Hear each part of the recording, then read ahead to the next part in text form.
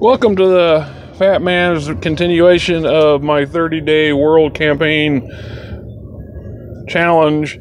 Although, like I said, my days are jumbled together and it may be going past 30 days for all I know.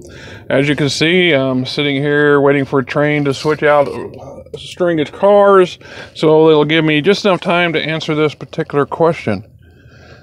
What is the 30-second elevator pitch for your world? Well, I'm sure you're all familiar with this concept, but the basics there is if you had a book or you have a novel or a game supplement or something you're trying to sell to, say, an editor or a publisher, and you're stuck in an elevator with this person, and you've got less than a minute to tell them what your idea is, or you're at a convention or so on and so forth, having a quick and pithy response is always a good thing. In my case, coming up with a short response to anything is a challenge, because I'm a bombastic, opinionated blowhard, because that's me, right? On the other hand, I know without a doubt my game system has potential. It has something unique and special when compared to most of the other systems out there.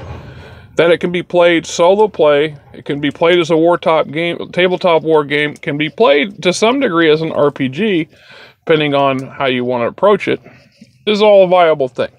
So my response to a would-be publisher or agent or whatever would be, think of Game of Thrones set in space.